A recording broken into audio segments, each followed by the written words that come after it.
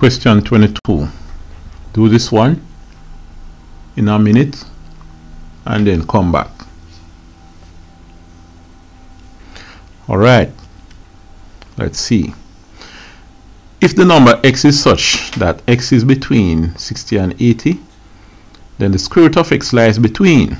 Alright. It says 7 and 8. No, that's 7. 7 is 49. 7 7 is 49. 8 8 is 64. No.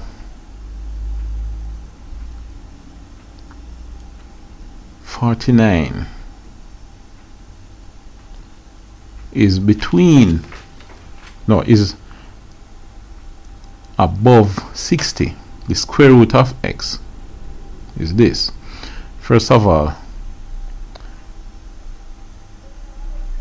if I had 49 here, it would give me exactly 7. But I have 60. I know 8864, so it should be 7 point something. 7 point whatever it is would give me 60.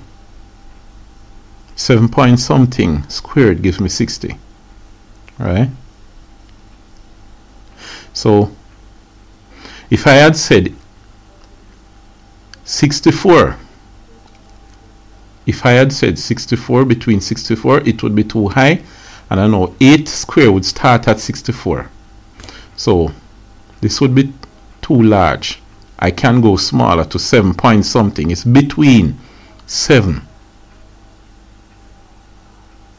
It's lower than 8, so it cannot be between 8 and 9. So obviously C and D are out. Alright? It's either A or B. Let's see. The square root of 60 is 7 point something. So it's between 7 and. Let's see what happened here. 8 8 is 64. That means the square root of 64 would be 8, but can we go any higher? Here 9 is 81, but the square root of 80 would be 8 point something. Now 8 point something is less than 9, so you can go higher than 8. Alright, you can pass 8. It's not between 7 and 8, because you can pass 8 and still get the square root within this. So it would have to be 7 and 9. Alright? So here it's 7. For example, suppose I don't have a calculator with me. You're not supposed to have any calculators in the paper 1 exam. I'm going to imagine, suppose it was 7.5 and 8.5. Alright?